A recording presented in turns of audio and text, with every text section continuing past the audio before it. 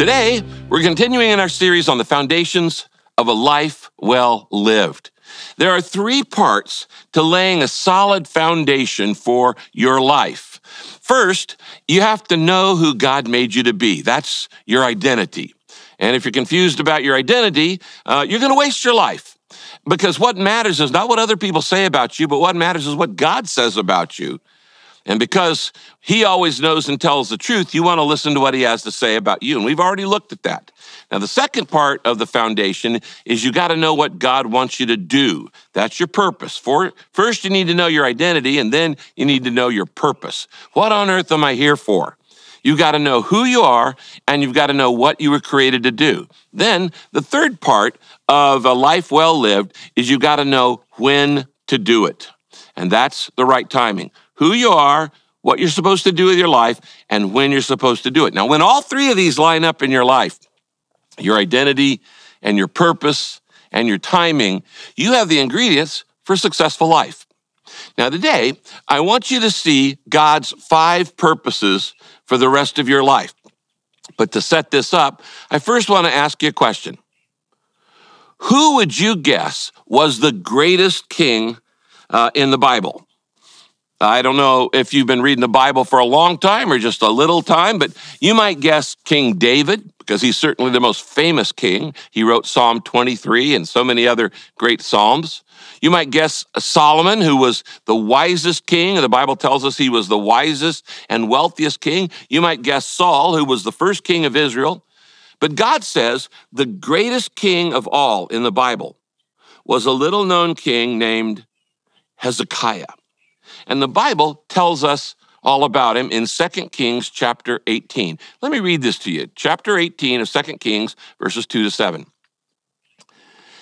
Hezekiah was 25 years old when he became king, and he reigned Jerusalem 29 years. He did what was pleasing in the Lord's sight. Hezekiah trusted the Lord. And there was never another king like him in the land of Judah, either before him or after his time. He remained faithful to the Lord in everything, and he carefully obeyed all the commands of the Lord that he had been given by Moses. So the Lord was with him, and Hezekiah, watch this, was successful in everything he did. Can you imagine that? How would you like to have God say that about you, that you were successful in everything you do? I'm certainly not that successful. You're not that successful. But the Bible tells us that this guy was. What made Hezekiah special? God says Hezekiah was successful in everything that he did, that he was the greatest king in Israel. There was nobody before him or after him who even came close. Why? Because he always did what God wanted him to do. He knew who he was, he knew his purpose, and he knew the right timing. Now, if you'd like to be successful in everything you do, I highly suggest that you study this man's life, Hezekiah. Now, Hezekiah lived an amazing life, but eventually, of course, Hezekiah grew older, and he starts having health problems. In fact, Hezekiah came down with a terminal illness. And in Isaiah chapter 38, it tells us the rest of the story. And that's what I want us to focus on first today. God comes to Hezekiah and says, Hezekiah, you're going to die. Your time's up. I'm pulling your number. I'm pulling the plug. I want you to come home to heaven. But interestingly enough, Hezekiah wasn't ready to die. So he gives God a 32-word argument on why God should let him live and serve God longer on earth. Now, that part of the story, as I said, is recorded in Isaiah. In Isaiah 38, verses 1 to 5, it says this. Later, this is much toward the end of his life, Hezekiah got sick, and he was about to die. And the prophet Isaiah comes and says, Hezekiah, prepare your affairs and your family. This is it. You're going to die. You're not going to get well from this illness. And the Bible says Hezekiah turned away from Isaiah, and facing the wall, he prayed to God. And here's what he prays. God, please, I beg you, remember how I've lived my life.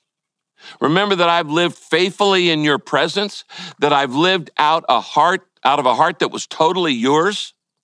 You've seen how I've lived and the good that I have done. And it says, then God said, you know, Hezekiah, I've heard your prayer and I've seen your tears. And here's what I'll do. I'll add 15 years to your life. That is one of the most amazing stories in the Bible to me. Can you imagine you doing this with God? That you're near death, that God's told you you're going to die, you're going to go to heaven, and you ask God to extend your life and ministry because you've done everything he asked you to do? God, I'd like to live on earth longer, and here's my reason. I've served you faithfully. Now, first, God, he says, I want you to look at my life, and God, I want you to notice that I faithfully obeyed you and I did everything that you told me to do. And second, I want you to look at all the good that I've done for other people and look at the impact my life has had for your glory and for the good of others. Well, that's what Hezekiah does, and evidently God agreed with him. He agreed with Hezekiah's assessment of his own life because he says to Hezekiah, when Hezekiah says, Lord, I'd like to serve you on earth just a little while longer and I'll make it count. God says, you know, Hezekiah, I believe you. I know you will. So I'm going to extend your life for 15 more years. Not just the donation of his life, but the duration of his life is going to be increased. Now, friends, this is one of the most hopeful stories in the Bible. And it makes me want to ask you, as well as to ask myself, 3 very personal questions. Here's the first question. If God asked you to give him reasons why he should let you live 15 years longer from today, what would you say? What would be your argument? God, you should let me live 15 years longer. Second question, if God reviewed the last 15 years of your life and he looked to see how well you had served him and how you had served his purposes and how you'd been a good steward of what he gave you, and that was the basis of God deciding on whether he was going to give you 15 more years, would God have a reason to extend your life? Or would he say, no, I don't think you're serious about using your life to serve others. I don't think you're serious about fulfilling the purpose that I made you for, so I don't think I'm going to give you any more time. Now, here's the third question. Regardless of the time you have left in your life, and you don't know how much that is, neither do I, are you serious about using the rest of your time on earth and your energy and your resources to serve the God who created you and loves you and saves you and helps you? Let me repeat that question because it's going to determine not just the donation of your life, what you give back, the contribution you make with your life, but it also may determine the duration of your life, how many more years God gives you. Are you willing to use the rest of your time on earth and your energy and your resources to serve God and his purposes for your life? If your answer is no, then why should God give you another day to waste? On the other hand, if your answer is yes, then you need to listen very closely to the rest of this message so you can be certain to learn God's 5 purposes for your life. Now, God chose to give Hezekiah 15 more years of life because he had made the most of the previous years. He had not wasted his life. He was a good steward of all that God had given him. And that's what God is looking for in your life. Let me show you a couple of related Bible verses. These are from the New Testament. In Ephesians chapter 5, verse 15 to 17, it's very important. Listen to what it says. Be careful how you live. Live wisely, not foolishly. Make the most of your time and take every opportunity to do good because evil is everywhere. Don't live carelessly without thinking. Instead, make sure you understand what the Lord wants you to do with your life. You know, I want to ask myself and ask you this question. Are you doing these 5 things right now? Are you being careful with your life? Are you living wisely? Are you making the most of your time? Are you taking every opportunity to do good? Are you making sure that you know what God wants you to do with your life? Those are important things. All 5 of those things are important. Then in 2 Timothy chapter 2, verse 21, it says this, if you keep your life clean from sin, you will be an instrument that God can use for his highest purposes. I want that with my life. And I want that with your life, that you can be an instrument that God uses for his highest purposes. How do you do that? By keeping your life clean. Now today, the 5 purposes that God has for the rest of your life are what we want to look at. And you know what? It's no secret. God isn't playing games. He's very, very clear in the Bible about what these 5 things he wants you to do are. He tells us over and over again these 5 things in different ways in different passages. So let's get right into it. Number 1, write this down. The first purpose of your life. God wants me to center my life around him. God wants me to center my life around him. He didn't put us on earth to live self-centered lives. Instead, he wants us to live God-centered lives, to learn how to love him and how to enjoy him and to enjoy his love to us. He wants us to have a friendship with him. God made you to love you, and he wants you to build your life with him at the core, at the center. God wants to be the nucleus of your life, not a piece of the pie, not a section, not a selection, not a periphery, not a part of your life. He wants to be the center. He doesn't want to be on the edge of your life, not in a segment of your life, but at the very, very core, the center. God wants to be the hub of your heart. He wants to be the axis of your existence. He wants to be the focal point and the focus of your attention.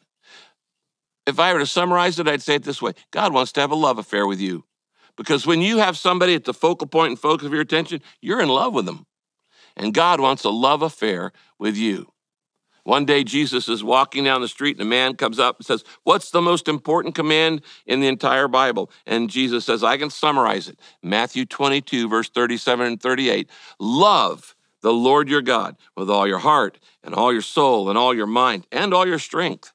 This is the first and greatest commandment. Circle first and greatest.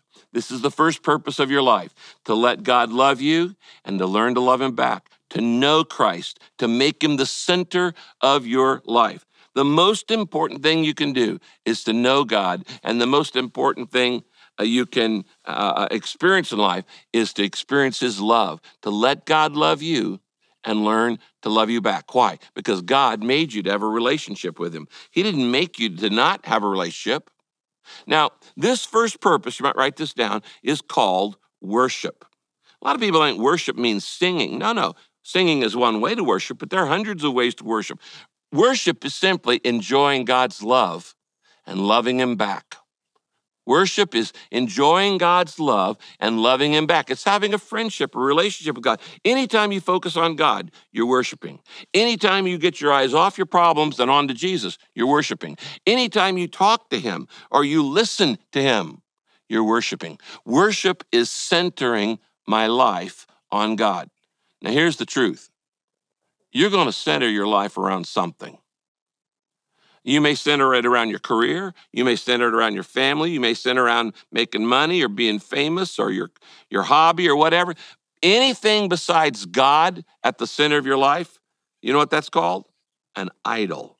And the Bible says you will have no idols, no gods before me, and don't make any idols. How do you know, by the way, when something else has taken the center of your life instead of God? How do you know when something's taken the place of God at the nucleus, at the heart of your life? Real simple. You start worrying. Worry is the warning light that something besides God is at the center of your life. You start stressing out. You get fearful. In contrast to that, how can you tell when God is the center of your life? When your life is centered on him, you're at peace. You stop worrying. Look at this verse. The Bible says in Philippians 4:7, a sense of God's wholeness, everything coming together for good, will come and settle you down. It's wonderful what happens when Christ displaces worry at the center of your life. Isn't that a beautiful paraphrase of Philippians?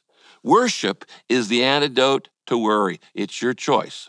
So the first and most important question in your life is this: what's going to be the center of my life for the rest of my life? This is the most important issue that you decide, and it's the issue of worship. Now, let me give you a little hint. Nothing else is strong enough to hold you together. Anything else you put at the center of your life, whether it's a sport or a hobby or a career or money or fun or family or any other activity, it's not strong enough to hold you together when the heat's on and the earthquakes happen in your life. You have to have God at the center, and that's what worship is all about. And God says, if you're going to live here on earth, that's what I want you to do. First, make me number one. Put me at the focus, at the nucleus. Here's the second purpose. God wants me to learn to love his family. Did you know that? God, the whole issue of life is learning how to love God and learn how to love other people. He puts you here on earth to learn how to love. Love God with all your heart and love your neighbor as yourself. Now, why is he so interested in love? Because God is love. In fact, God is love, and he created you as an object of his love. God wanted a family. That family is called the church. It's the only thing that's going to last forever. And God wants me to find a local church and join it and get connected so I can learn what I call the 56 one another's in the Bible. 56 times in the Bible, the phrase one another is used. And it says, love one another, care for one another, help one another, pray for one another, serve one another, greet one another, comfort one another. There are 56 of these in the Bible. Where are you going to do that if you're not a part of some local church? See, God uses the church as a laboratory for learning how to really love. And God says, if you love me, but you don't know how to love my family, you're just kidding yourself. He says you can't say you love God and not love other people. Church is the lab for learning to love. Now in heaven, you know what you're going to do in heaven? Well, one of the things you're going to do in heaven is you're going to love the rest of God's family. Right now, here on earth, he wants you to practice before you get there. He wants you to practice learning how. Now, it's easy to love people who are lovely, like you, but he wants to teach you how to learn unlovely people. It's like that little poem, to dwell above with those we love. Well, that will be a glory. But to dwell below with those we know, that's another story. See, God doesn't leave you on earth to live in an isolated, insulated life. Yes, he wants you to love him, but he also wants you to learn to love his family. And in Hebrews 10:25, it says this: let us not give up the habit, circle that word, habit. Let us not give up the habit of meeting together. It's what we're doing right now. He says, let us not give up the habit of meeting together. Instead, let us encourage one another. Every time we meet in a small group, in a worship service, or any time else we meet as members of God's family, we encourage each other. Now, this second purpose, write this down, is called fellowship. The first purpose of your life is worship, centering God at the center of your life. The second purpose of your life is fellowship, learning to love God's family. And God expects you to make fellowship a habit. He says, don't give up that habit. Why? Because you need encouragement. You were created for relationships. That's why the very first thing God said after he made man was, it's not good for man to be alone. Now, he's not talking about shallow relationships. He's talking about significant ones. I read again this week here in the state of California that the Department of Mental Health in California did a study, and they discovered that if you isolate yourself from other people and you don't develop any close friendships, fellowship, here's the result. You are 3 times more likely to die an early death.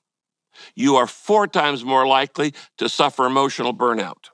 You are 5 times more likely to be clinically depressed, and you are 10 times more likely to be hospitalized for an emotional or mental disorder if you don't have supportive, loving relationships, fellowship in your life. So if you're still not in a small group here at Saddleback Church, you owe it to your own health to get in a small group, to start one. It is absolutely imperative for your physical health, not just your spiritual health, and for your emotional health and your mental health. The Bible tells us that everyone has a longing for belonging. We all need to feel connected. The Bible calls this fellowship, and it means living life together. So it's not enough just to make God the center of your life. The Christian life is not a solo act. We're never meant to face life alone. I've told you many, many times the small group that I've been in for nearly 2 decades has been a lifesaver for me. Now, how does God want you to connect with other believers? Well, he gives us a practical model in the book of Acts. In Acts chapter 2, it talks about the very first church. It was a church at Jerusalem. And in Acts chapter 2, verses 41 and 42 and 46, it gives us a number of things that they did. All of these things are elements of fellowship. So I want us to read this. I want to read it aloud together, okay? I want you to read this, Acts chapter 2, 41, 42, and 46, aloud with me at whatever campus you're at. So I'll read it slow, okay? Let's read it together. Those who believed were baptized and added to the church. And they joined the church with other believers and committed themselves to the apostles' teaching and fellowship. They worshiped together regularly at the temple, and they met in small groups in homes. Now, I want you to notice that that passage is very, very specific, and I want you to note the order of fellowship. First, he says they believe. God wants you to believe in Jesus Christ. Second, he wants you to be baptized. That's the second thing that's mentioned. Third, they joined a church family, the fellowship. And fourth, they committed to regular worship and Bible study. It said the apostles' teaching. What's the apostles' teaching? It's the New Testament. It's the Bible in the New Testament. So they committed to worship and Bible study, and finally, they connected to a small group fellowship in a home. Now, let me just pause here and ask, which of these steps have you taken? Are there any that you haven't taken? If you haven't taken any of them, circle that one. You need to be baptized. You need to join a small group. You need to join a church family. Now, if you've taken all 5 of these steps, you just need to write underneath it, be consistent in it. Keep on Bible study, doing Bible study. Keep on worshiping with others. Keep on being in a small group. If God gives you 15 more years like he gave Hezekiah, he expects you to do these things because this is the second purpose of life: fellowship with other believers, worship of God. Number 3, the third purpose of life is this: God wants me to cultivate spiritual maturity. He wants me to become like Jesus Christ. He wants me to grow up. God doesn't leave you here on earth just to remain a spiritual baby. He wants me to cultivate spiritual maturity. As I said, he wants you to grow up. Once you're born into God's family, he wants you to grow in God's family. And he wants you to grow in knowing his word and in trusting his wisdom and in obeying his instructions and in loving his family and in developing the character of Christ, becoming more and more like Jesus, thinking like Jesus and feeling like Jesus and having the attitudes of Jesus. Hebrews chapter 6, verse 1 talks about this purpose. It says this: let us go on, in other words, keep going, and become mature in our understanding, as strong Christians ought to be. God wants you to grow up. This third purpose, by the way, if you want to write this down, is called discipleship. Discipleship. Centering my life around God, worship. Loving God's family, fellowship. Growing spiritually in my character, what I do and think and act and say, discipleship. Now, what's discipleship? Well, disciple is just an old word for student. It means a learner. God wants you to be a lifelong learner for the rest of your life. That's what a disciple is. It just means you're growing. You don't get stuck. You know, sadly, a lot of people today grow old without growing up spiritually. They grow old without growing up. They get stuck in perpetual immaturity. They're saved, but they're shallow. Those of you who are parents, if you had kids and they never grew up, that would be a tragedy.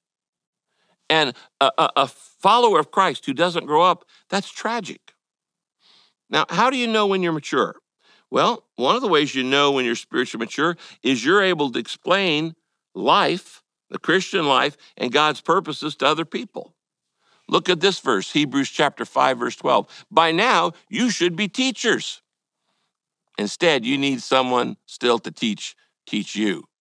One of the marks of maturity is that you're able to pass on to others what you have learned about life. You see, maturity is not an end in itself. Maturity is for ministry.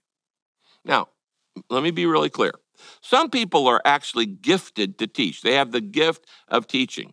And God doesn't give the gift of teaching to everybody, but God expects all of us to teach at some point in our life. We teach our friends, we teach our children, we teach each other, we teach in one-on-one conversations, you teach in a small group when you contribute. The Bible says this, take the time and trouble to keep yourself spiritually fit. Now, we all know it's good to have a plan if you're doing physical fitness, but you might need to think through, you should need to think through a plan for spiritual fitness. So here's the question. I want to ask you, as we're looking at the year ahead, in which area of your life do you need to grow the most this year? I want you to think about that. I want you to go home and think about this question, because this is the third purpose. If God wants you to grow and mature, you need to say, where am I going to grow and mature this year? Is it in, I need a better understanding of the Bible? That'd be a good growth goal. Is it, I need to learn to overcome temptation, a particular one in my life? That's a good goal.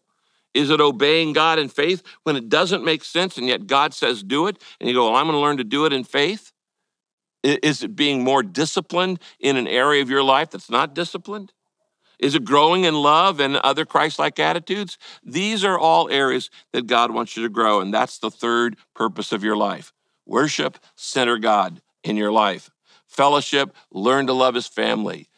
And then maturity or discipleship, learn to grow spiritually. Now, here's the fourth purpose that God leaves you on earth for. And if you're not going to do these, God should just go ahead and take you on to heaven now. But here's the fourth thing God wants you to do with your life. God wants me to contribute something back. He doesn't want to leave you here on earth just to live for yourself, to consume resources, take up space, and then die. No, God should go ahead and take you on to heaven. If you're not going to contribute anything with your life, if you're just going to live for yourself, why leave you here one more second? God wants you to learn to be unselfish. He wants you to learn to be generous. He wants you to learn how to serve others with whatever talents and abilities and time and opportunities he's given to you. The Bible says it like this in 1 Peter chapter 4, verse 10, the fourth purpose of life. God has given each of you some special abilities. Be sure to use them to help each other. Notice it doesn't say be sure to use them to make a lot of money. He says God gave you talents and abilities, or what we call your shape, your gifts, your spiritual gifts, your heart, your abilities, your personality, your experiences to help other people. Now, this is the fourth purpose of your life, giving back, making a contribution. By the way, this fourth purpose is called ministry. You might write that down. When you give back, when you make a contribution with your life, when you serve somebody else instead of just serving yourself, that's called your ministry. Anytime you help anybody else in any way, you have just ministered to them. And anytime you use your talents to give back, to make a contribution, that is called your ministry. Maybe you've never realized this, but you are a minister. Did you know that in the Bible, the word for service and ministry are the same word? And the word for serving and ministering are the same word. You know, the Bible tells us that we're to serve God, but how do you serve a God who's invisible? Well, the Bible tells us real clearly, we serve God by serving others. You know, this again is just preparation for where you're going ultimately. In heaven, you're not just going to sit around being bored with nothing to do. No. In heaven, you're going to serve. We're going to serve God. We're going to serve each other. You'll have a place of service that you love and you enjoy because it maximizes the talents God gave you. And you're going to be fulfilled at it, and you're going to love doing it. And we'll all serve each other in fulfilling ways and significant ways. And we're going to do it forever and ever and ever. Now, you're not there yet. So why are you still here on earth? Well, here on earth, God wants you to practice your serve. Okay? He wants you to practice ministering. You might want to turn to somebody right now and just say, you're a minister. Because the fact is, we're all ministers. We're all servants of God. Jesus said it like this: if you want to be great, learn to be the servant of everybody. You know, we weren't made to do nothing. I read a study again this week that in the state of New York, 1/2 of all New York men will die within 2 years of their retirement. That's a scary statistic. 1/2 of all New York men will die within 2 years of their retirement. Why? Because we're not designed for 24-hour leisure. We're made to make a contribution. We're made for meaning. We're made for significance. You're shaped for significance. Anytime I hear somebody say, you know, I just live for the weekends. Well, I know what they mean. Their work isn't that fulfilling. But to say I live for the weekends, then why should God keep you on earth? Because you're missing your purpose. You weren't put here just to have fun. God wanted you to grow in character, and God wanted you to make a contribution. And one day you're going to stand before God, and he's going to say, what did you do with what I gave you? The talents and the abilities and all that I put in you. Now, if God chooses to let you live tomorrow or next week or this next year or for 10 or 15 years like Hezekiah, you really should ask the question that David did in Psalm 116, verse 12. This is a great question to ask. Psalm 116, verse 12. David says, what can I give back to God for the blessings that he's poured out on me? What a great question. How long has it been since you asked that? Have you ever asked that question? What could I give back to God for all the blessings that he's given to me? I want to pause just a moment to think about that question. What can I give back to God for the blessings that he's poured out on me? You know, as a pastor, I've talked to thousands, maybe tens of thousands of people, and I've noticed that everybody craves significance. We're all hungry to feel like our lives mattered, that our lives have meaning, that there's a greater purpose to live for. We all want significance. And everybody's on this search for significance around the world. Let me give you a little secret. Significance doesn't come from status. Significance doesn't come from salary. Significance doesn't come from success. Significance comes from service. Jesus said, it is only in giving your life away that you'll ever really know what it means to live. So where are you making an unselfish contribution to the world? This is the fourth purpose of your life. Where am I serving as a volunteer? Where am I serving without pay? What is your ministry in your spiritual family here at Saddleback Church? That's the fourth purpose. Finally, there's one more purpose in your life. We've got discipleship, and we've got worship, and we've got fellowship, we've got ministry. Finally, God leaves me here on earth for a fifth purpose, and I want you to write this down. God wants me to tell others about his love. Once you know, he wants you to tell other people. Somebody told you. That's why you're in the family. Who have you told? God doesn't leave you here just to enjoy his grace and love. Somebody told you. Now God expects you to tell others. He wants you to pass it on. Now think about this. Here on earth, there are only two things that you can't do in heaven. You can pray in heaven. You can sing in heaven. You can fellowship in heaven. You can grow in heaven. You can worship in heaven. You can serve in heaven. You can sleep in heaven. You can eat in heaven. You can relax and have fun in heaven. There are only two things you can't do in heaven that you can do here on earth. One of them is sin. There's no sin in heaven, so you can't sin in heaven. And the only other thing you can't do in heaven that you can do here is share the good news with somebody who's never heard it. Be a witness. Share the good news. Sharing the good news with somebody who's never heard it, because none of those people are going to be in heaven. Now, of those two things, sin, you can't do that in heaven, or tell other people the good news about God's love, which of those two do you think God leaves you here on earth to do? Yeah, it's kind of obvious. He doesn't leave you here to sin. He leaves you here to tell other people. And the Bible says it very clearly. Here's just one verse. 2 Corinthians chapter 5, verse 18 and verse 20. Through Christ, God has made peace between us and himself, and he gave us the work of telling everyone about the peace we can have with him. So we have been sent to speak for Christ. Notice, God has given us a work to do, and that work is to tell other people about the love of God and the peace we can have with God. This is the fifth purpose of your life. By the way, if you want to write this down, the fifth purpose is called witnessing. Witnessing. The Bible says you are a witness of God's love.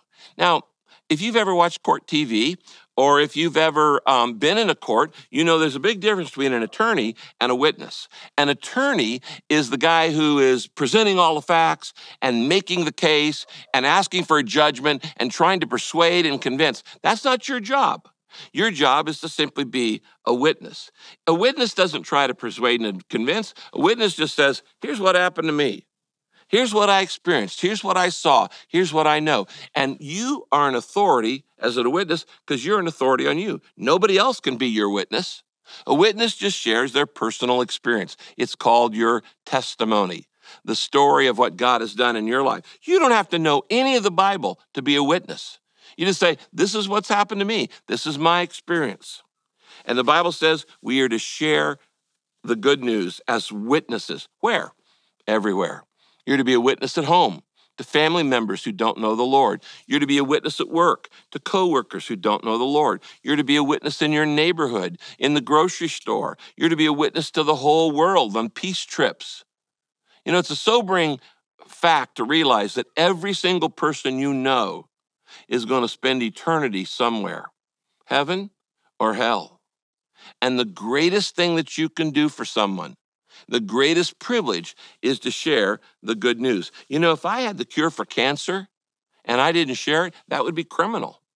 If I had the cure for AIDS or for dementia or heart disease and I didn't share it with the world, that would be criminal. We have something more important than that. We have how to have your past forgiven, how to get a purpose for living, how to get a home in heaven.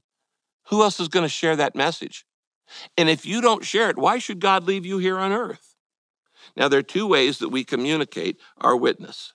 We do it with our lives and we do it with our words. We do it audio and we do it visual. You need to be an audio-visual Christian. Now, here's the question. Who do you know who doesn't know Jesus?